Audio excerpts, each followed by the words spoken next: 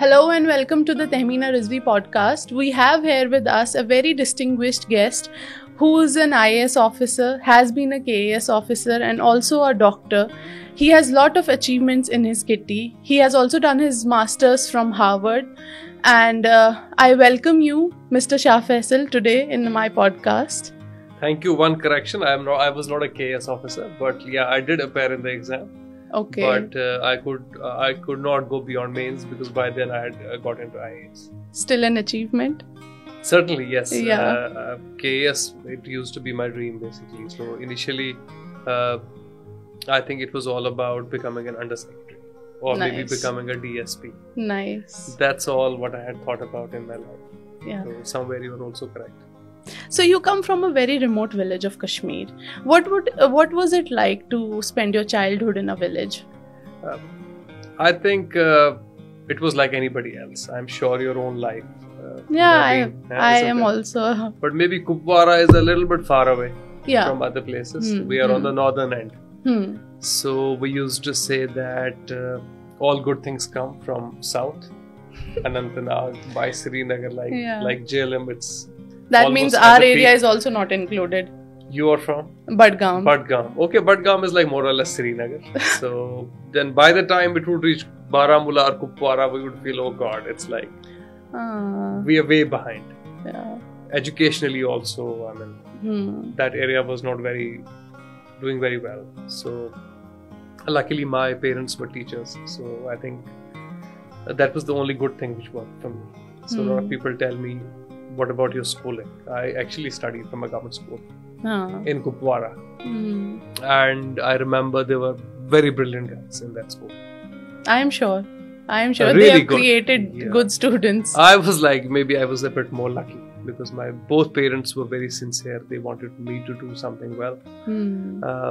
There were other people who were really brilliant, but somehow they got lost. So, when you were in village, do you think Kupwara lacked some facilities in terms of... I think yes. I think even today, I mean, there are places in Kashmir where students do not have access to information, access to books, access to guidance. I think the biggest thing which happened to people like me was that we didn't even know what was IAS like. Yeah. I had never met somebody who was an IAS officer or an IPS officer. Yeah. So I'm sure there are a lot of people in the rural area even today who never have seen somebody they get inspired from. They don't know. They don't how even know. The system works. So we had seen like being a doctor is like amazing. So that's why I think it's also important what kind of people you get introduced to. So बहुत बार आपने सुना होगा that you become the books you read, the places you visit, and the people you meet. Yeah. ये बड़ा ज़रूरी है. You need to have a role model around you. I think most important thing, isn't it? It really inspires us to do big things. So, when you decided for UPSC, were you already planning somehow or it happened by sheer chance? I think it happened by a sheer accident. I won't say chance. So we were in the medical school and it was, I think, third year or so we were in. I remember it was the ENT class in which we were in. So somebody just came and I mean the way it happens in Kashmir is that doctors usually used to be beaten up left, right and center. Yeah. Some attendant, he was upset with us. He came and he just started thrashing everybody around. And he first thrashed me. And then it was so hard for me to explain to everybody that, look, I'm not somebody who will actually misbehave with an attendant. It was the vice versa. We were actually the victims. But I think that time I realized that, you know, there are a lot of problems in the system. And we also need to feel empowered to do things. Something changed that time. And I think I made this choice that, okay, I will be quitting somebody medicine. Who can thrash them back. Not exactly the thrash them back, but it was about discipline that I realized that maybe our institutions need to be managed better. I'm not somebody who will thrash somebody. I mean, yeah, that is evident. That is definitely evident. Yeah. So, you wanted to become a doctor? I was very passionate about becoming a doctor. I think now when I look back at my life, I feel I have always been a bit confused what I want to become. Isn't everybody? Everybody is, but I'll tell you why I was confused basically is that I think it's this sense of competition which our education puts into us. So we just want to do excellent in whatever. Continuously be an overachiever. You want to constantly be achieving and feeling good about it. So also the level of respect people associate with these things. Yeah, so you have been getting good marks and everybody will be excited. That, okay. Definitely. So you don't get even time to think about other things. Maybe today when I look back at my life, maybe I should have been doing a little bit better in sports. Maybe I should have been learning music.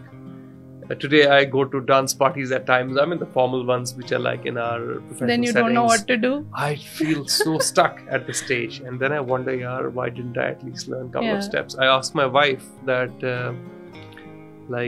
isn't this how this is what our kid should now be doing? Possibly he needs to learn all these things. So I think it was all about going from one exam to another and just feeling good about it. That's what took me to medicine. And not giving yourself time? Not exactly living your life. I think even today, so many students come to me and they tell me that we want to do IAS. The kid is in class 8. Have I not shifted to Delhi because of that? Yeah, I'm sure you must have felt as well. So class 8 kid telling me, parents coming to me, hey, why don't you guide? Sir, we want you to for guide UPSC. I say it's a bit too early. Why don't you do your class 10, class 12, then you have to do your bachelor's. But I think somewhere this spirit of competitiveness, I was myself convinced about it once upon a time. Trust me, if you listen to my statements and speech, some maybe when I did it 10 years ago, I used to think that, okay, the only way to live in this world is to be on the top. Yeah. Right. So, but I think it comes with age. I think it comes with age and it comes with experience that when you also have some sort of cross-cultural experience that you meet people and you realize that, okay, maybe this was not the only way to be. And you meet people who are really excellent and who've done in other fields as well. And who've been very successful in journalism and business entrepreneurship. So I met a lot of people who have done really well. And that made me realize that, okay, there are many ways to be happy basically in this life. It's just not going from exam to exam and topping all the time. Are there still chances that you might like something else? No, I think I am done by now. I think I have played around a lot. Yeah, I've done a lot of stupid things also, but done a lot of exciting things as well. But I think by now, I just turned 40 by the way last month. So I think that brings in a certain sort of sortedness to your life. I don't know. I won't say that I'm sorted. But I think somehow something changed. And I'm happy that, okay, there is some more clarity in my life now. Do you mean that in your 40s or when you're reaching 40s, you want to take it slow? I think in 40s, it becomes very hard to give shocks to your life.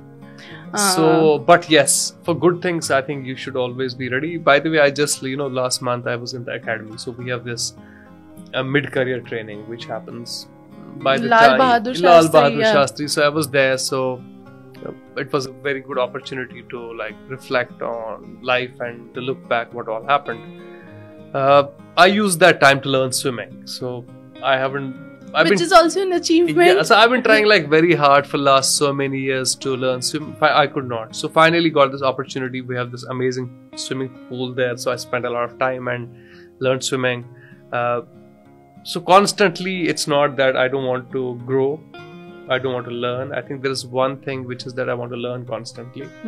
Still to do things on my list is that maybe I wanted to learn guitar. Maybe I wanted to improve my Arabic skills. I know a little bit of Arabic. I wanted to improve it. I used to speak Persian once upon a time. Remembered a lot of Persian poetry. Forgot it. Want to maybe revive that a little bit. Maybe I want to learn a bit of dance as well. Want to write a book. A lot of things to be done. I mean, it's not that I have given up, but yes, I don't want to give any shocks. You should not give up. I don't want to give any shocks to my life anymore. Maybe that way I'm sorted. Let's treat them as experiences. Good experiences, not shocks. Ultimately, it's an experience. I think every mistake does end up being a very good experience in your life. The good things may not ultimately be remembered, but I think you do remember your mistakes. And honestly speaking, I mean, I'm not boasting about anything, but I think some mistakes which I made in my life and some wrong choices which I made, definitely they put me through a lot of trouble. My family went through a lot of trouble, but I think when I look back, I think those mistakes have changed me completely, and those mistakes have transformed me into something. I'm still not saying that I am perfect, but I'm saying like I do see life with much more clarity today. My worldview has changed. My look at, the way I look at people, the way I look at life, the way I look at future. It has undergone a 180-degree shift. Trust me. A lot of people tell me, my own family tells me that, hey, you have changed too much. A lot. So I think this was the age, maybe 40 is the age when I think also change. When you start changing, you outgrow a lot of things in life. You learn a lot. I mean, like adversity, the good thing about adversity is that it transforms you within. It's not a surface level transformation that, okay, you are now, it's just skin deep. I think your soul changes and you understand, for example, that who are your friends. What is power, isn't it? So you see a lot of attention at a certain age. When I just qualified IAS, I remember it was 2010. 2010, a lot of attention. I should mention this, that I remember the day exactly. Okay. Because it was 2010. I was in my 10th class. Okay. And I was sitting near my TV when my father was continuously poking me about the fact that look at this guy. This is what you have to do. Yeah, so he has achieved this, and see how he's welcomed. I remember you were welcomed like a groom. Oh, like a lot of people. The band baja, the malas and everything. There was a lot of celebrity kind of feeling that time. So, but you know what happened? And I was watching it all. It was exciting. I still look back and I check those photographs at times, and it's like surreal that how it all happened. Obviously, I mean, somebody who came from such a remote village. It's a big thing. Not that I was some kind of too underprivileged. It's not that. It was not really a slumdog story because I mean, my both parents were working. They were government employees, and from Kashmiri standards, having both parents as government employees and that was teachers, it's like a matter of privilege. You were still better off than most of the people. But then still, I mean, it meant really a lot to me because I had never imagined this sudden change and shift. And it was just not about getting into IAS, it was also getting a lot of attention across the country.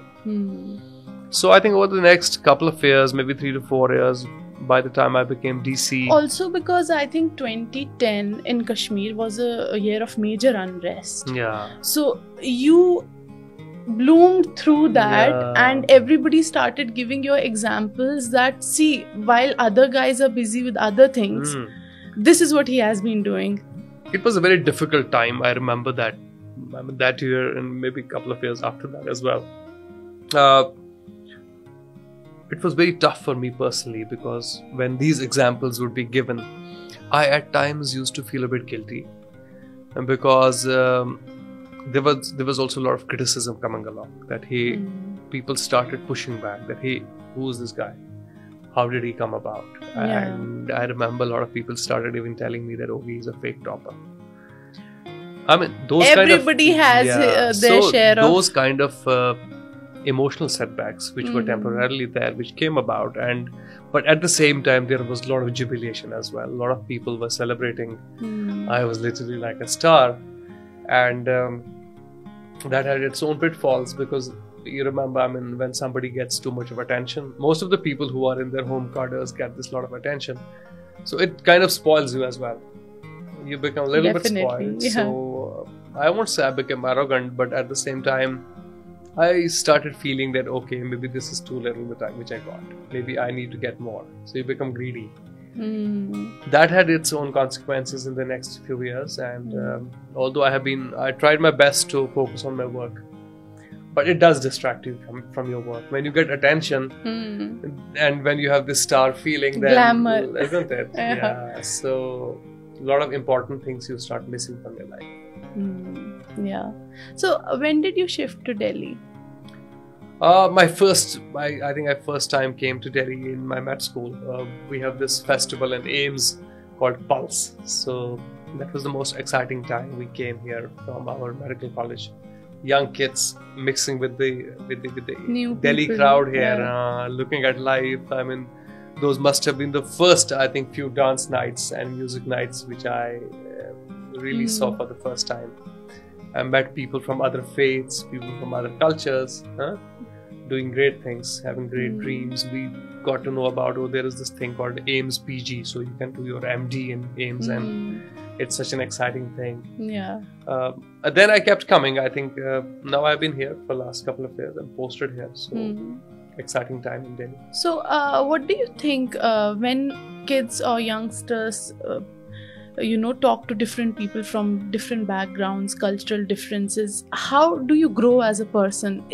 Do you think it's very important? I think the most important antidote to prejudice is travel, and is cross-cultural exposure, is interaction with those people who you don't have any idea about. Yeah. So I think I've been very lucky in a sense that very early in life I got to travel and I got to meet people from other cultures, and that breaks a lot of walls. That makes you realize that there is this universal humanity, there is this universal value system, there are these universal virtues of good and bad and evil and other things. And then you start relating to people that there is this world beyond faith, beyond culture, beyond religion, beyond region, isn't it? Yeah. Connect at human level with people and you understand their journeys. I think one good thing about your podcast is that you are exploring people's journeys, and that humbles people and that brings people around. I appreciate, this is really a great initiative in that Thank you sense. so much. Irrespective of cultural and religious backgrounds, it's about how you are as a human. How difficult it is now to look at that human element in people. We always get stuck in, what is his name?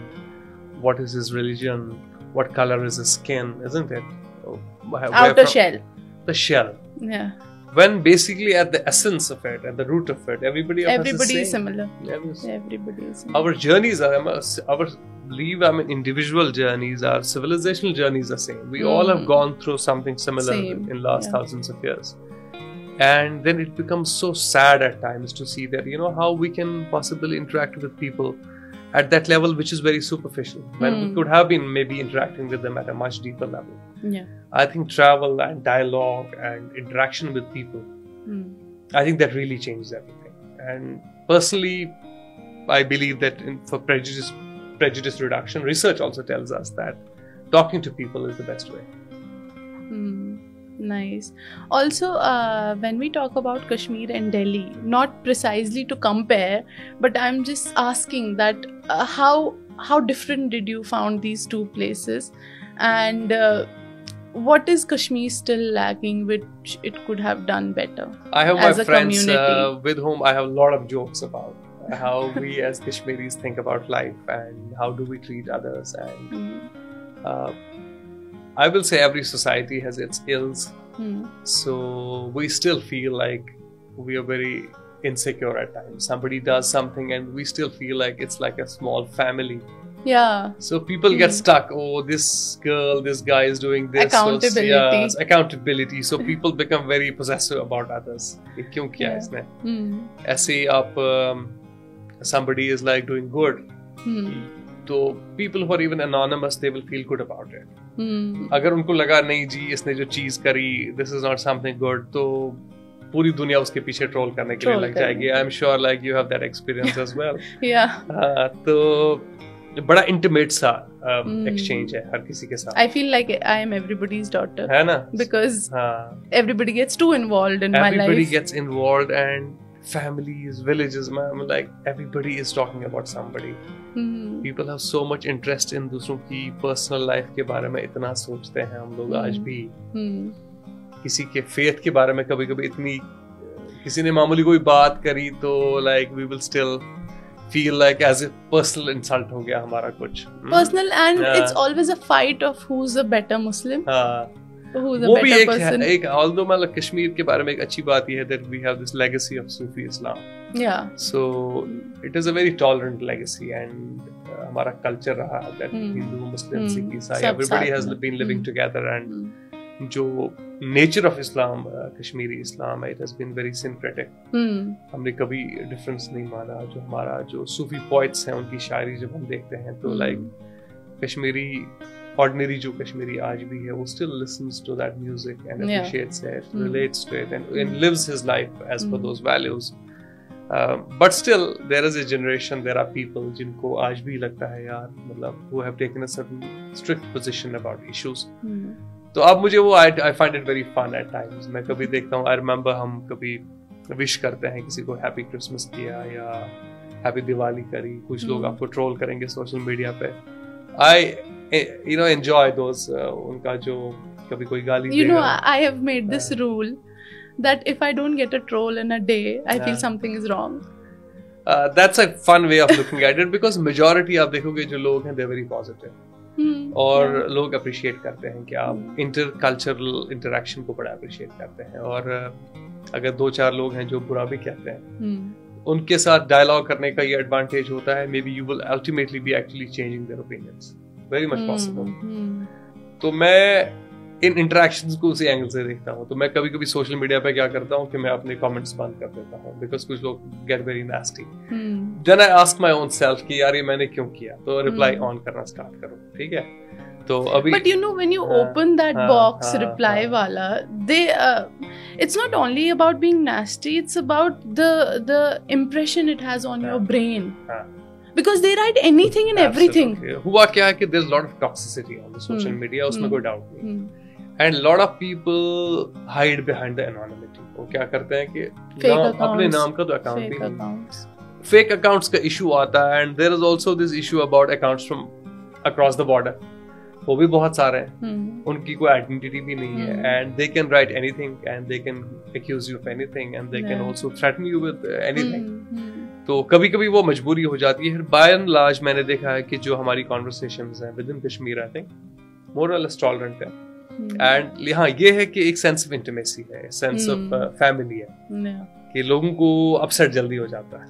It's good sometimes but sometimes it also becomes a headache. It becomes a headache also at times कि अगर आपके views differ नहीं करें या कोई controversial subject आता है, particularly when it comes to issues like religion and others, तब तो I become very careful. तो मतलब उस पे बड़ा sensitivities आ जाती हैं. Otherwise it's good. Like honestly, I do get a lot of flack at times. Social media पे बहुत गालियाँ भी पड़ती हैं. But I have by and large now learned to interact. Got used to it. और उनको भी पता है जो अब्यूज कर रहा है वहां से कि it's just part of life.